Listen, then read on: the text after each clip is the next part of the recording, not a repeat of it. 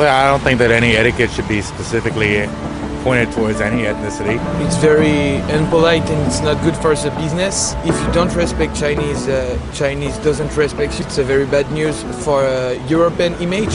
It's not the first time we do this type of errors, and we have a lot of opportunity in business in China, and this type of error is bad for the store but bad for all the European. Seems a little targeted to Chinese people. The general impression is that there's a significant anti-China sentiment. There's been a rising one in the United States, but it's been a long-standing one in Germany. So it's not surprising to hear this, but it's disheartening.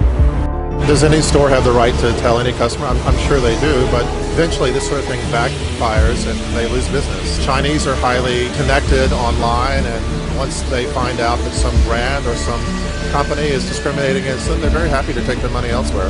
It's outrageous. Specifically, it's targeting a particular race, telling them that certain etiquette behaviour, but also the particular things like farting. When you stop farting, it's perfectly natural for everyone. I'm living here since 13 years and I saw a big evolution regarding Chinese behave.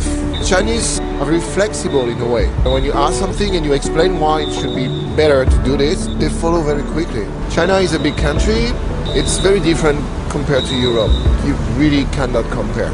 Okay, I can understand why people are doing that in different countries, because it's true that when you have groups of Chinese coming to visit different places, it can be quite aggressive sometimes for the local population. They behave much better in Germany as a tourist as they do at home.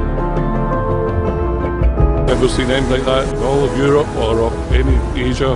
Certainly never seen anything in Asia telling Western people not to pick their noses or putting their hand over their mouth when they yawn. Not myself, no. They exist in lots of different places. You have to be welcoming to tourists, and those Chinese tourists probably make a lot of money for places like Germany. And I'm from Scotland, and we have loads of Chinese tourists, and they make us a lot of money, so that making rules like that is just negative for everyone involved.